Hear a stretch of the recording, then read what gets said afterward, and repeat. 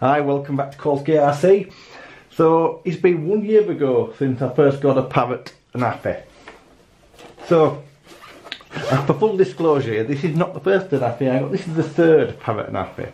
So I'll just tell you briefly. The first Anafi I bought came DOA out of the box. The gimbal wouldn't reset, it just kept staying down at one angle. Sent that back and got another one. I then had that for a month and 6 weeks or so. The firmware wasn't the best and also the app wasn't great, so I decided to sell it as well. And at that point people were saying that they were falling out of the sky. I'd never experienced that and my own stupidity led me to believe some of that. What I would say is, fly the drone, have fun with it. Don't just not fly it because someone has fell out of the sky and they've had a problem with it. So I did sell it. They then dropped the price quite dramatically, so I bought another one, so it didn't actually cost me anything in all that time. So I bought the Anafi.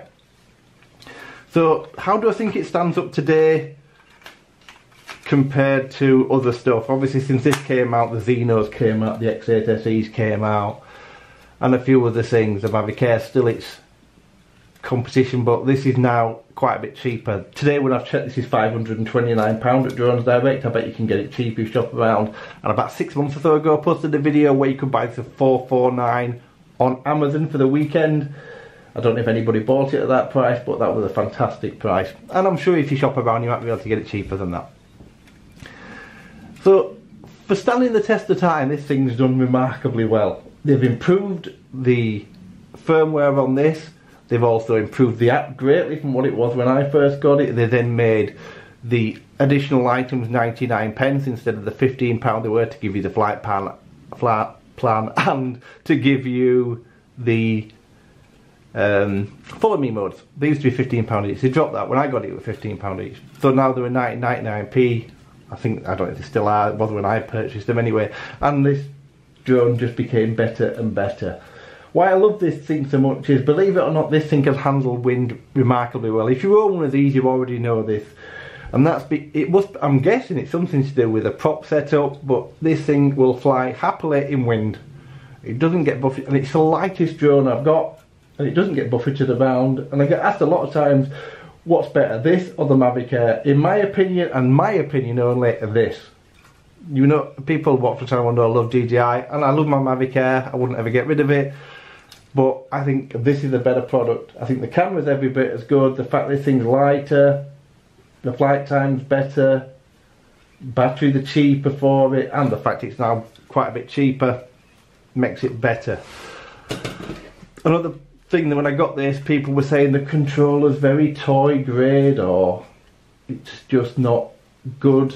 I absolutely love this thing. I've had no problem with it. The resolution on the sticks is great. In other words, when I move this, the craft moves exactly the way I expect it to behave. There's no lag between either, and the resolution's great. It feels nice in your hand. The only thing I don't like about this is I don't like the phone holder very much, but you can get additional things. I actually made something that I could hold a tablet on if I wanted to do, but your phone fits in it fine. But I kind of get what people are saying. Maybe it should have come with some kind of tablet holder, but no one else gives you one. So why would they? Returns home, works flawlessly on it. Like I said before, the camera's great. It does have HDR mode. I don't actually film in HDR. I find it a little bit harsh, but I don't think you can really beat it for the cost. And like I say, everything about it is easy to get parts for. A lot of people complain about the SD card slot because it doesn't have a slot. It has what used to be a SIM card holder in old phones. They don't even have that in phones anymore. It's just slotted. I don't really know why they did this unless it's a space thing. Maybe they decided they couldn't get a slot down here, but it's not the best design in the world. But I never take the card out. I connect this thing up to my computer. So I don't remember the last time I took the card out. I think I took the card out to swap it when I put a bigger card in, and that's it. I didn't like the original card that it comes with. And that was about the only thing left, in my opinion, on this drone that I didn't like. Obviously, there's sensors underneath for optical flow. People say that it's got no sensors on the front. Well, at this price point, nothing else has at this price point. The Mavic Air does have, of course. But once you've flown this thing a bit, you never really find you using them. And I don't remember the last time I used optical avoidance on anything. So you quite simply get used to it. And of course, this still has the trick of being the only one where you can put the gimbal fully up.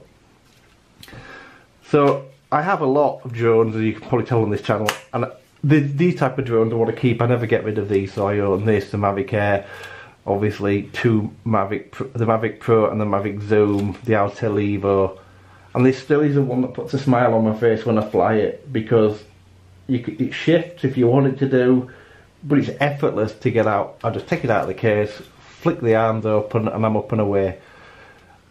And as I said, you can fly this in the wind. So if it is quite a windy day and I just want to fly, I don't know, if I don't want to fly a long way away, this is what I'll use, because it's that good in the wind. The things I worried about when I got it have not turned into anything. I worried the gimbal looked a bit fragile. It's never caused me any concern. The bendy arms, which I now love, never caused any. I've never had a moment's problem with this drone. I've not flown it maybe as much as I should have done because of the amount of drones I've got, but I've flown it quite a bit.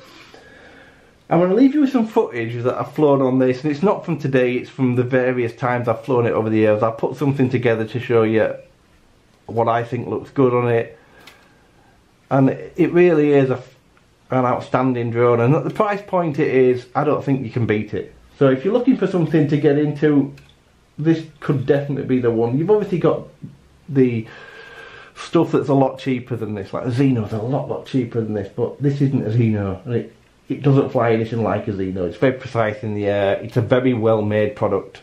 The Xeno's right for the money you're paying for it. I've no issue with the Xeno. I think it's great now since they've done the updates on it, but it's certainly nowhere near as good as this. The camera's nowhere near as good, and it doesn't fly anywhere near as well. So it's a highly recommended for me after a year.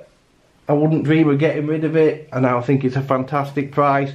And certainly if you're looking to get into something and you haven't had a camera drone before, you're maybe looking at the Spark and you maybe want to spend a little bit more money, then I go for this. At $529, I bet you can, if you shop around, you can get it for under the £500 mark at the minute, or you can get a second-hand one. So I highly recommend it. So I'm going to leave you with some footage. As I say, it wasn't filmed today, it's been filmed over the last few months. Hope you enjoy it and have a fantastic day. Thanks very much. Bye bye.